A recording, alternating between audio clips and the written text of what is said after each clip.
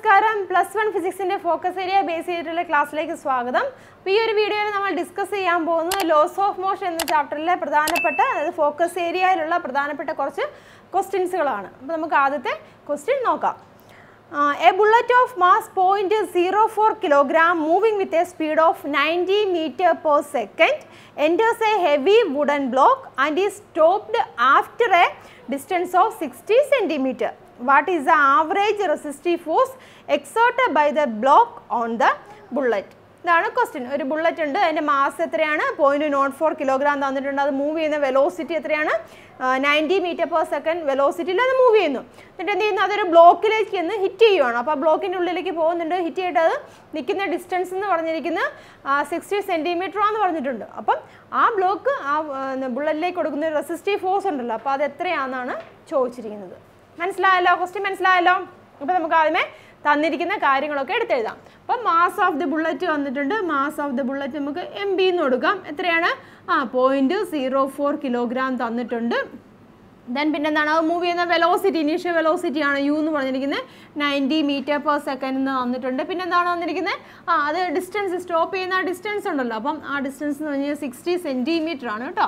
Centimetre ആണ്. അപ്പോൾ ഇവിടുന്ന് തന്നെ നിങ്ങൾ കൺവേർട്ട് ചെയ്ത് എഴുതണം.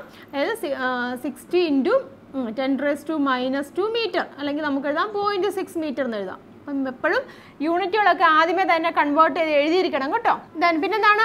ഫോഴ്സ് ആണ്, റെസിസ്റ്റീവ് ഫോഴ്സ് ആണല്ലോ കണ്ടുപിടിക്കണം. അപ്പം ഫോഴ്സ് കണ്ടുപിടിക്കാൻ നമുക്കറിയാം മാസ് ഇൻറ്റു ആക്സിലറേഷൻ ആണ് ഫോഴ്സിൻ്റെ ഇക്വേഷൻ.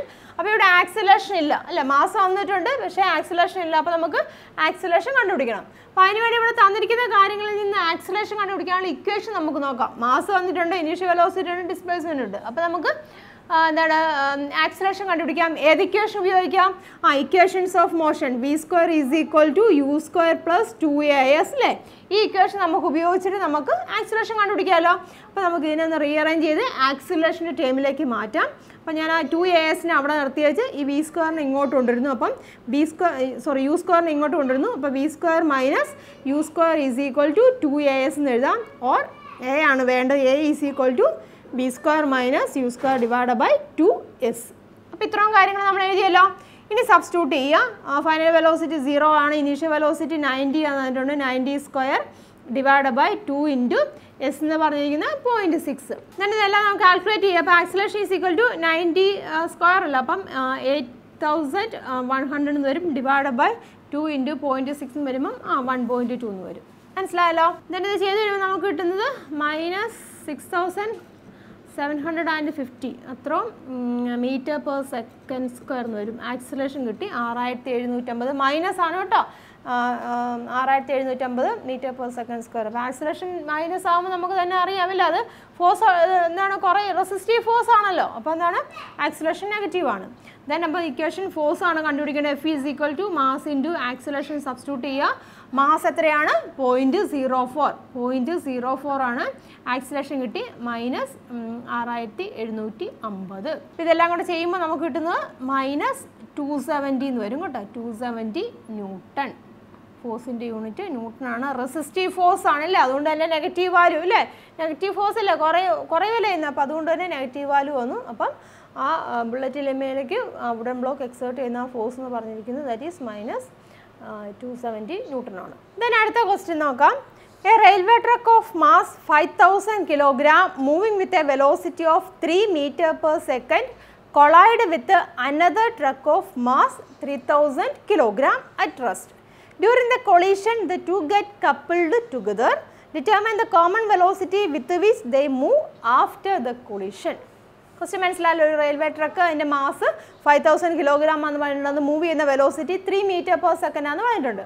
അപ്പോൾ അങ്ങനെ മൂവ് ചെയ്യുന്ന ആ ട്രക്ക് വേറൊരു ട്രക്ക്, 3000 കിലോഗ്രാം മാസ് ഉള്ളൊരു ട്രക്ക്, അത് റെസ്റ്റിലിരിക്കുകയാണ്. അപ്പോൾ അതിലേക്ക് ഹിറ്റ് ചെയ്യുന്നു. ഹിറ്റ് ചെയ്തതിന് ശേഷം അത് രണ്ടും കൂടെ കപ്പിൾഡ് ചെയ്തിട്ട് ഒരുമിച്ച് മൂവ് ചെയ്യുന്നു. അപ്പോൾ ഒരുമിച്ച് മൂവ് ചെയ്യുമ്പോൾ അതിൻ്റെ ആ കൊളീഷന് ശേഷമാണല്ലോ ഒരുമിച്ച് മൂവ് ചെയ്യുന്നത്. അപ്പോൾ ഉള്ള അതിൻ്റെ വെലോസിറ്റി എത്രയാണെന്നാണ് കോമൺ വെലോസിറ്റി. ഇപ്പം രണ്ടിൻ്റെയും ഒരെണ്ണം റെസ്റ്റിലായിരുന്നു, ഒരെണ്ണം മൂവ് ചെയ്തുകൊണ്ടിരിക്കണം. അപ്പോൾ രണ്ടിനും ഒരു കോമൺ വെലോസിറ്റി ഉണ്ടാവും. then അതിൻ്റെ വെലോസിറ്റി എത്രയാണെന്നാണ് ചോദിച്ചിരിക്കുന്നത്. മനസ്സിലാവുന്നുണ്ടല്ലോ? അപ്പോൾ നമുക്ക് തന്നിരിക്കുന്ന കാര്യങ്ങൾ എടുത്തെഴുതാം. അതിനെ mass of the truck, first ട്രക്കിനെ നമുക്ക് 1 എന്ന് കൊടുക്കാം. അപ്പോൾ അതിൻ്റെ മാസിനെ നമുക്ക് m1 എന്ന് കൊടുക്കാം. അപ്പോൾ mass of the first truck m1 ആണ്. അത് എത്രയാണ്? 5000 കിലോഗ്രാം ആണ്. ദെൻ സെക്കൻഡ് ട്രക്കിനെ നമുക്ക് M2 എന്ന് കൊടുക്കാം. അതിൻ്റെ മാസ് എന്ന് പറഞ്ഞിരിക്കുന്നത് എത്രയാണ്? 3000 അല്ലേ, 3000 കിലോഗ്രാം ആണ് തന്നിട്ടുണ്ട്. ദെൻ ആദ്യത്തെ ട്രക്ക് മൂവ് ചെയ്യുന്ന വെലോസിറ്റി അല്ലേ, വെലോസിറ്റി എന്ന് പറഞ്ഞിരിക്കുന്നത് ഇനീഷ്യൽ വെലോസിറ്റി അതിന് U1 ആയിട്ട് കൺസിഡർ ചെയ്യാം. അത് 3 m/s² ആണെന്ന് പറഞ്ഞിട്ടുണ്ട്. ദെൻ രണ്ടാമത്തെ വെലോസിറ്റി ഉണ്ടോ? U2 എന്ന് കഴിഞ്ഞാൽ റെസ്റ്റിലല്ലേ, അപ്പം വെലോസിറ്റി ഇല്ല, 0 ആണ്. ക്ലിയർ ആണെന്നുള്ളൂ. ഇനി കൊളീഷന് മുന്നേ ഉള്ള, അപ്പോൾ മാസ് കൊണ്ട് വെലോസിറ്റി ഉണ്ട്, അപ്പോൾ കൊളീഷന് മുന്നേ ഉള്ള എന്താണ് നമുക്കതിൻ്റെ മൊമെൻറ്റം കണ്ടുപിടിക്കാമല്ലോ. ബിഫോർ കൊളീഷൻ അല്ലേ, before collision the momentum of the first truck. അപ്പോൾ before കൊളീഷനാണ്, before collision momentum of the first truck. Before collision momentum first ട്രക്കിൻ്റെ momentum എന്ന് പറയുമ്പോൾ നമുക്ക് എങ്ങനെയാണ് സാധിക്കും? M1U1 അല്ലേ, M1U1 ആണ്. Therefore that is equal to അതിൻ്റെ വെലോസിറ്റി, ഫസ്റ്റിൻ്റെ വെലോസിറ്റി 5000 ആണ്, അതിൻ്റെ ഫസ്റ്റിൻ്റെ മാസ് 5000 ആണ്, വെലോസിറ്റി എന്ന് പറഞ്ഞാൽ 3 ആണ്. അപ്പം therefore we can write it as 15000 അല്ലേ, 15000 കിലോഗ്രാം m/s ആണ് ഫസ്റ്റ് ട്രക്കിൻ്റെ കൊളീഷന് മുന്നേ ഉണ്ടാകുന്ന മൊമെൻറ്റം. മനസ്സിലാകുന്നുണ്ട്? ഫസ്റ്റ് ട്രക്കിൻ്റെ കൊളീഷന് മുന്നേ ഉള്ള മൊമെൻറ്റം. അതുപോലെ തന്നെ സെക്കൻഡ് ട്രക്കിൻ്റെ മൊമെൻറ്റം, കൊളീഷന് മുന്നേ ഉണ്ടാകുന്ന മൊമെൻറ്റം, സെക്കൻഡ് ട്രക്കിൻ്റെ മൊമെൻറ്റം എന്ന് പറഞ്ഞിരിക്കുന്നത് that is equal to M2U2 ആണ്. വാല്യൂ എത്ര വരും? മാസ് എന്ന് വെച്ചാൽ 3000 ആണ്. U2 ഉണ്ടോ? ഇല്ലല്ലോ, അപ്പോൾ 0, അപ്പം അത് 0 ആണ്. മനസ്സിലാകുന്നുണ്ടോ? അപ്പം ബിഫോർ കൊളീഷന് മുന്നേ ഉള്ള ഫസ്റ്റ് ട്രക്കിൻ്റെ മൊമെൻറ്റം നമുക്കിത് കിട്ടി, സെക്കൻഡ് ട്രക്കിൻ്റെ മൊമെൻറ്റം ഇത് കിട്ടി. അപ്പം ടോട്ടൽ മൊമെൻറ്റം ബിഫോർ കൊളീഷൻ അങ്ങനെ എഴുതാമല്ലോ. Total momentum before collision, that is equal to M1U1 plus M2U2 എഴുതാമല്ലോ. M1U1 എന്ന് പറഞ്ഞിരിക്കുന്നത് എത്രയാണ്? 15000 എന്ന് വന്നു, പ്ലസ് M2U2 0 ആണ് അല്ലേ, അപ്പോൾ ആൻസർ എത്ര കിട്ടി? 15000 അല്ലേ, 15000 കിലോഗ്രാം m/s ആണ് അതിൻ്റെ മൊമെൻറ്റം എന്ന് പറയുന്നത് ബിഫോർ കൊളീഷൻ. അപ്പോൾ നമുക്ക് കിട്ടി ടോട്ടൽ മൊമെൻറ്റം, അതായത് ബിഫോർ കൊളീഷന് മുന്നേ ഉള്ള ടോട്ടൽ മൊമെൻറ്റം നമുക്ക് കിട്ടി. ഇനി ടോട്ടൽ മാസ് നമുക്ക് കണ്ടുപിടിക്കാമല്ലോ. ടോട്ടൽ മാസ് എത്രയാണ്? ടോട്ടൽ മാസ് എന്ന് പറഞ്ഞിരിക്കുന്നത് 5000 പ്ലസ് 3000 ആണ്. Therefore that is equal to 8000 എന്ന് കിട്ടി അല്ലേ, 8000 കിലോഗ്രാം ആണ് ടോട്ടൽ മാസ് എന്ന് പറഞ്ഞിരിക്കുന്നത്. ഇനി നമ്മളോട് എന്താണ് ചോദിച്ചിരിക്കുന്നത്? കൊളീഷന് ശേഷമുള്ള കോമൺ വെലോസിറ്റി കണ്ടുപിടിക്കാനാണ് ചോദിച്ചിരിക്കുന്നത്. അപ്പോൾ ആ വെലോസിറ്റിയെ നമുക്ക് വി എന്ന് കൺസിഡർ ചെയ്യാം, ക്യാപിറ്റൽ വി ആയിട്ട് നമ്മൾ കൺസിഡർ ചെയ്യുകയാണ്. അപ്പോൾ രണ്ടെണ്ണം കൂടെ കൊളൈഡ് ചെയ്തതിന് ശേഷം അതൊരു കോമൺ വെലോസിറ്റിയിൽ മൂവ് ചെയ്യുന്ന ആ വെലോസിറ്റിയാണ് വി ആയിട്ട് കൺസിഡർ ചെയ്തു. മനസ്സിലാവുന്നില്ല? അപ്പോൾ അതിൻ്റെ ടോട്ടൽ മാസ് ഇതുമാണ്. ടോട്ടൽ മാസ് എന്ന് പറഞ്ഞിരിക്കുന്നത് 800 കിലോഗ്രാമാണ്. അങ്ങനെ ആവുകയാണെന്നുണ്ടെങ്കിൽ ടോട്ടൽ മൊമെൻറ്റം ആഫ്റ്റർ കൊളീഷന് ശേഷമുള്ള ടോട്ടൽ മാസിനെ നമുക്ക് ക്യാപിറ്റൽ M ആയിട്ട് കൺസിഡർ ചെയ്യാം. ദെൻ അതിൻ്റെ കോമൺ വെലോസിറ്റി വി ആവുകയാണെന്നുണ്ടെങ്കിൽ ഈ കൊളീഷന് ശേഷമുള്ള അതിൻ്റെ മൊമെൻറ്റം, ആഫ്റ്റർ കൊളീഷൻ അതിൻ്റെ മൊമെൻറ്റത്തിന് നമുക്ക് M/V എന്ന് എടുക്കാമല്ലോ. M എന്ന് വെച്ചാൽ ടോട്ടൽ മാസാണ്. കൊളൈഡ് ചെയ്തതിന് ശേഷം രണ്ടിനെയും കൂടെ ടോട്ടൽ മാസ് വന്നു, പിന്നെ അത് മൂവ് ചെയ്യുന്ന വെലോസിറ്റി V ആണ്. അപ്പം ടോട്ടൽ മൊമെൻറ്റം അല്ലെങ്കിൽ എഴുതാം total momentum after collision. After collision എന്ന് പറഞ്ഞിരിക്കുന്നത് നമുക്ക് ക്യാപിറ്റൽ M/V എന്ന് എടുക്കാം. ഫോർ ക്യാപിറ്റൽ M എന്ന് പറഞ്ഞിരിക്കുന്നത് എത്രയാണ്? 8000 ആണ്. ദെൻ V നമുക്ക് അറിഞ്ഞുകൂടാം. ക്ലിയർ ആയല്ലോ? ഇനി അപ്പോൾ ടോട്ടൽ മൊമെൻറ്റം ആഫ്റ്റർ കൊളീഷൻ കിട്ടി. ഇനി conservation of momentum, law of conservation of momentum വെച്ച് നമ്മൾ പഠിച്ചതാണ്. Total momentum before collision is equal to total momentum after collision. നമ്മൾ law of conservation of momentum പഠിച്ചതാണ്. അപ്പോൾ അത് നമുക്കിവിടെ അപ്ലൈ ചെയ്യാം. By law of conservation of momentum total momentum before collision that is equal to total momentum after collision. Then അപ്പോൾ total momentum before collision നമുക്കിവിടെ കിട്ടിയായിരുന്നു അല്ലേ, വാല്യൂ 15000 എന്ന് കിട്ടി. Therefore 15000 is equal to total momentum after collision. അതെത്രയാണ്? 8000 into V ആണ്. Then we ആണ് കണ്ടുപിടിക്കുന്നത് after കൊളീഷന് ശേഷമുള്ള common velocity. That is equal to 15000 divided by 8000. മനസ്സിലായല്ലോ? അപ്പം 15 ഡിവൈഡ് ബൈ 8 ചെയ്യുമ്പോൾ നമുക്ക് കിട്ടും 1.87 കിട്ടും കേട്ടോ, 1.87 m/s. അപ്പം common velocity after collision that is 1.87 m/s. second. മനസ്സിലായല്ലോ. അപ്പോൾ ഇത് ലോ ഓഫ് കൺസർവേഷൻ ഓഫ് മൊമെൻറ്റത്തിൻ്റെ ബേസിൽ ചെയ്യുന്നതാണ്. അപ്പോൾ അത് ഫോക്കസ് ഏരിയയിലുള്ളതാണ് കേട്ടോ. അപ്പോൾ ഇതുപോലത്തെയുള്ള ക്വസ്റ്റ്യൻസ് എക്സ്പെക്ട് ചെയ്യാം. The next question നോക്കാം. A mass of 4 kg rests on a horizontal plane. The plane is gradually inclined at an angle theta is equal to 15 degree with the horizontal. The mass just begins to slide. Then what is the coefficient of static friction between the block and the surface? മനസ്സിലായല്ലോ. ഒരു mass 4 kg മാസുള്ള ഒരു horizontal plane ഇരിക്കുകയാണ്. അപ്പോൾ ആ plain പതിയെ ഒരു inclination ഉണ്ട്, 15 degree angle ഒരു ഇൻക്ലിനേഷൻ അവിടെ ഉണ്ടാകുന്നുണ്ട്.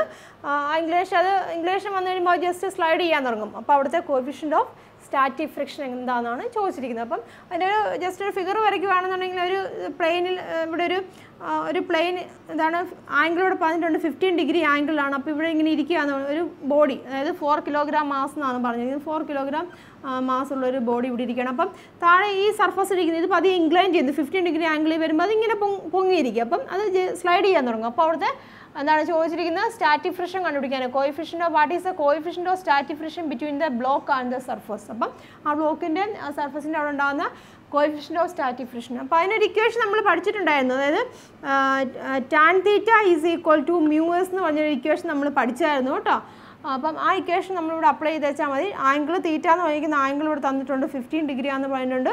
കോയിഫിഷ്യൻ്റ് ഓഫ് സ്റ്റാറ്റിക് ഫ്രിക്ഷൻ കണ്ടുപിടിക്കാനാണ് ചോദ്യം. ജസ്റ്റ് ഡയറക്റ്റ് അപ്ലൈ ചെയ്യുക. അപ്പം mu S is equal to tan 15 apply ചെയ്യോ കേട്ടോ. tan 15. അപ്പം tan 15 ആംഗിൾ കണ്ടുപിടിച്ച് കഴിഞ്ഞാൽ നമുക്ക് കോയിഫിഷ്യൻ്റ് ഓഫ് സ്റ്റാറ്റിക് ഫ്രിക്ഷൻ കിട്ടും. അപ്പോൾ അതിൻ്റെ വാല്യൂ എന്ന് പറയുന്നത് 0.27 ആണ് കേട്ടോ. കോയിഫിഷ്യൻ്റ് ഓഫ് സ്റ്റാറ്റിക് ഫ്രിക്ഷൻ എന്ന് പറയുന്നത് 0.27 എന്ന് കിട്ടും. ഇത് ഫ്രിക്ഷനുമായിട്ട് ബന്ധപ്പെട്ട ക്വസ്റ്റ്യൻ ആണ്. ഇതിൻ്റെ തിയറി നമ്മൾ പഠിച്ചതാണ് കേട്ടോ. അപ്പം അത് ഉപയോഗിച്ചിട്ട് നമ്മൾ ഇത് ചെയ്യും. ഇപ്പോൾ ഡയറക്റ്റ് ആയിട്ട് തന്നെ നമുക്കിത് ചെയ്യാൻ സാധിക്കും കേട്ടോ. അപ്പം coefficient of static friction mu is equal to 0.27. എന്നാൽ നമുക്ക് അടുത്ത ക്വസ്റ്റ്യൻ നോക്കാം.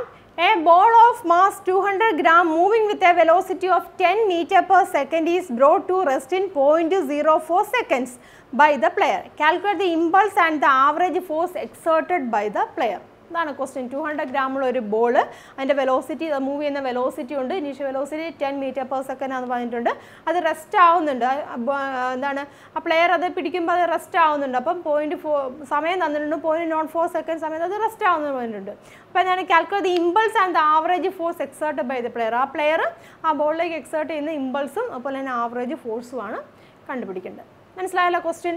അപ്പോൾ തന്നിരിക്കുന്ന കാര്യങ്ങൾ എടുത്തെഴുതുക. മാസ് തന്നിട്ടുണ്ട്. Mass of the ball 200 gram ആണ് അല്ലേ. 200 ഗ്രാം ആണ്. കിലോഗ്രാമിലേക്ക് ആക്കുക. 200 കിലോഗ്രാമിലേക്ക് ആക്കുമ്പോൾ എത്ര വരും? 0.2 കിലോഗ്രാം എന്ന് വരും. ദെൻ പിന്നെ എന്താണ് തന്നിരിക്കുന്നത്? വെലോസിറ്റി ഉണ്ടല്ലോ, യു തന്നിട്ടുണ്ട്. 10 മീറ്റർ പെർ സെക്കൻഡ് ആണ് തന്നിട്ടുണ്ട്. ദെൻ സമയവും തന്നിട്ടുണ്ട്, 0.04 സെക്കൻഡ്. സമയം 0.04 സെക്കൻഡ്. ഇത്രയും കാര്യങ്ങൾ തന്നിട്ടുണ്ടല്ലോ. നമുക്ക് എന്താണ് ഇമ്പൾസ് കണ്ടുപിടിക്കണം അല്ലേ. ഇമ്പൾസ് കാണാനുള്ള ഇക്വേഷൻ നമ്മൾ പഠിച്ചിട്ടുള്ളതാണ്. Impulse is equal to change in momentum എന്ന് പഠിച്ചിട്ടുണ്ടല്ലോ. Impulse is equal to change in momentum നമ്മൾ പഠിച്ച കാര്യങ്ങളാണ്. അപ്പോൾ അത് സംശയം ഉണ്ടെന്നുണ്ടെങ്കിൽ ഒന്ന് റിവൈസ് ചെയ്ത് നോക്കുക കേട്ടോ. ഡീറ്റെയിൽ ആയിട്ട് തന്നെ പഠിച്ചിട്ടുണ്ട് കേട്ടോ. Impulse is equal to change in momentum ആണ്. അപ്പോൾ ചേഞ്ച് ഇൻ മൊമെൻറ്റം എന്ന് പറയുമ്പോൾ final momentum minus initial momentum. അപ്പോൾ ഫൈനൽ മൊമെൻറ്റം എന്ന് പറയുമ്പോൾ mass into final velocity V ആണെങ്കിൽ V M V minus M U ആണ്. മാസ് കോമൺ ആയിട്ട് വെളിയിലെടുക്കാം. വി മൈനസ് യു എന്ന് എഴുതാം. ഇറ്റ് ഈസ് മാസ് എന്ന് പറയുന്നത് 0.2 കിലോഗ്രാം ആണ്. 0.2 ഇൻറ്റു വി എന്ന് വെച്ചാൽ ഫൈനൽ വെലോസിറ്റി 0 ആണ്, ഇനീഷ്യൽ വെലോസിറ്റി 10 ആണ്. അപ്പോൾ ഇത് എത്ര കിട്ടി? That is equal to 0.2 into -10 എന്ന് വരുമ്പം അപ്പോൾ എത്രയാണ്? മൈനസ് 2 ന്യൂട്ടൺ അല്ലേ. -2 ന്യൂട്ടൺ ആണ് അവിടുത്തെ ഇമ്പൾസ് എന്ന് പറഞ്ഞിരിക്കുന്നത്. ദെൻ ഇനി എന്താണ് കണ്ടുപിടിക്കേണ്ടത്? ആവറേജ് ഫോഴ്സ് കണ്ടുപിടിക്കണം. ആവറേജ് ഫോഴ്സ് കണ്ടുപിടിക്കണം. നമ്മൾ പഠിച്ചായിരുന്നു ഇമ്പൾസിൻ്റെ വേറൊരു ഡെഫിനേഷൻ പഠിച്ചത്. Impulse is equal to force അല്ലേ. സ്മോൾ ടൈം ഇൻ്റർവെൽ ആക്ട് ചെയ്യുന്ന ഫോഴ്സാണ് ഇമ്പൾസ് എന്ന് നമ്മൾ പഠിച്ചായിരുന്നു. അങ്ങനെ ആവുകയാണെന്നുണ്ടെങ്കിൽ അവിടുത്തെ ഫോഴ്സ്, അതായത് അവിടുത്തെ ഫോഴ്സ് എന്ന് പറഞ്ഞിരിക്കുന്നത് നമ്മൾ ആവറേജ് ഫോഴ്സ് ആയിട്ട് കൺസിഡർ ചെയ്യുന്നത്. ഫോഴ്സ് ഈസ് ഈക്വൽ ടു എങ്ങനെ എഴുതാൻ സാധിക്കും? ഇമ്പൾസ് ഡിവൈഡഡ് ബൈ ടൈം അല്ലേ. സ്മോൾ ടൈം ഇൻ്റർവെൽ ആയതുകൊണ്ടാണ് ഡെൽറ്റ എപ്പോഴും റെപ്രസെൻറ്റ് ചെയ്യുന്നത് ഈ സ്മോൾ ചേഞ്ചിനെ, വളരെ ചെറിയൊരു ക്വാണ്ടിറ്റീനൊക്കെ റെപ്രസെൻറ്റ് ചെയ്യാൻ വേണ്ടിയാണ് നമ്മൾ ഡെൽറ്റ എന്ന് പറയുന്ന ടേം ഉപയോഗിക്കുന്നത് കേട്ടോ. അപ്പോൾ അതെല്ലാവരും കുറേ പേര് സംശയം ചോദിച്ചിട്ടുണ്ടായിരുന്നു. ഇപ്പോൾ ഡിസ്പ്ലേസ്മെൻ്റ് ആണെങ്കിൽ സ്മോൾ ഡിസ്പ്ലേസ്മെൻറ്റിനെ നമ്മൾ ഡെൽറ്റ വെച്ചിട്ട് റെപ്രസെൻറ്റ് ചെയ്യും. അപ്പോൾ സ്മോൾ ടൈം ഇൻ്റർവെൽ ആക്ട് ചെയ്യുന്ന ലാർജ് ഫോഴ്സ് ആണല്ലോ ഇമ്പൾസ് എന്ന് പറഞ്ഞിരിക്കുന്നത്. അപ്പോൾ അതുകൊണ്ട് തന്നെയാണ് ആ സമയത്തിന് നമ്മൾ ഡെൽറ്റ ടി എന്ന് കൊടുത്തിരിക്കുന്നത്. അപ്പം ഫോഴ്സ് ആണ്. That is equal to impulse നമുക്കിവിടെ കിട്ടി -2 അല്ലേ. -2 ആണ്. സമയം എത്രയാണ്? 0.04 ആണല്ലേ, 0.04. അപ്പോൾ ഇത് ചെയ്യുമ്പോൾ നമുക്കിവിടെ കിട്ടുന്നത് ദാറ്റ് ഈസ് -50 എന്ന് വരും കേട്ടോ, -50 ന്യൂട്ടൺ. അതായത് average force that is equal to -50 newton. Clear ആയല്ലോ? അപ്പം ഇതും ഇമ്പൾസുമായിട്ട് റിലേറ്റ് ചെയ്ത മൊമെൻറ്റുമായിട്ട് റിലേറ്റ് ചെയ്ത പ്രോബ്ലം ആണ്. ഇതൊക്കെ ചോദിക്കാൻ ചാൻസ് ഉള്ളതാണ് കേട്ടോ. അപ്പം ഇത്രയും ക്വസ്റ്റ്യൻസ് നിങ്ങൾ എഴുതി തന്നെ പഠിക്കട്ടെ. അപ്പം അതെല്ലാം നമ്മൾ വേറെ കുറേ ചെയ്തിട്ടുണ്ട് സർക്കുലർ മോഷൻ്റെ ഭാഗമായിട്ട്. അതായത് ബാങ്കിങ് ഓഫ് റോഡ്സ്, അതിൻ്റെ ബന്ധപ്പെട്ട പ്രോബ്ലംസ്, അത് ഇതിൻ്റെ അകത്ത് പ്രധാനപ്പെട്ടതാണ്. അപ്പോൾ അതും ഷുവറായിട്ടും ചോദിക്കാൻ ചാൻസ് ഉള്ള ഒരു പ്രോബ്ലം സെക്ഷനാണ് കേട്ടോ, ബാങ്കിങ് ഓഫ് റോഡ്സുമായിട്ട് ബന്ധപ്പെട്ട് സർക്കുലർ മോഷൻ്റെ. അപ്പോൾ അത് നമ്മൾ ചെയ്തിട്ടുണ്ട്, അതുമായിട്ട് ബന്ധപ്പെട്ട പ്രോബ്ലംസ് കുറേ ചെയ്തിട്ടുണ്ട്. അപ്പോൾ അതുകൊണ്ടാണ് ഇതിൽ ഉൾപ്പെടുത്താത്തത്. ഇത്രയും കാര്യങ്ങൾ ഈ ചെയ്ത ഇത്രയും പ്രോബ്ലംസ് നിങ്ങൾ എഴുതി തന്നെ പഠിക്കുക. ക്വസ്റ്റ്യൻ എഴുതുക, ക്വസ്റ്റ്യൻ എഴുതി വെച്ച് തന്നെ ചെയ്ത് നോക്കണം. ക്വസ്റ്റ്യൻ വായിച്ച് മനസ്സിലാക്കിയിട്ട് തന്നെ ചെയ്ത് നോക്കുക. തെറ്റ് വരാതിരിക്കുന്നിടം വരെ ചെയ്ത് നോക്കുക കേട്ടോ. അപ്പോൾ പിന്നെ ആ ഒരു സെക്ഷൻ നിങ്ങൾക്ക് പിന്നെ നോക്കേണ്ടി വരില്ല. അപ്പോൾ ആ രീതിയിൽ എഴുതി തന്നെ കാര്യങ്ങൾ മനസ്സിലാക്കി പഠിക്കുക കേട്ടോ. അപ്പോൾ ഈ ഒരു ക്ലാസ് എല്ലാവർക്കും മനസ്സിലായെന്ന് വിശ്വസിക്കുന്നു. ഇത് പ്രീവിയസ് ഇയേഴ്സിൽ ചോദിച്ചു കണ്ടിരിക്കുന്ന ക്വസ്റ്റ്യൻസ് പാറ്റേൺ തന്നെയാണ്, ഫോക്കസ് ഏരിയ ബേസ് ചെയ്തിട്ടുള്ളത് തന്നെയാണ്. അപ്പം ഇത് എഴുതി തന്നെ പഠിക്കുക. മാക്സിമം നിങ്ങളുടെ കൂട്ടുകാരിലേക്കൊക്കെ ഷെയർ ചെയ്യുക. അപ്പോൾ ഇനിയും ഇതുപോലെയുള്ള ക്ലാസ്സുകളുമായിട്ട് നമുക്ക് വീണ്ടും കാണാം. അപ്പം എല്ലാവരും സപ്പോർട്ട് ചെയ്യുക. എല്ലാവർക്കും നന്ദി, നമസ്കാരം, താങ്ക് യു.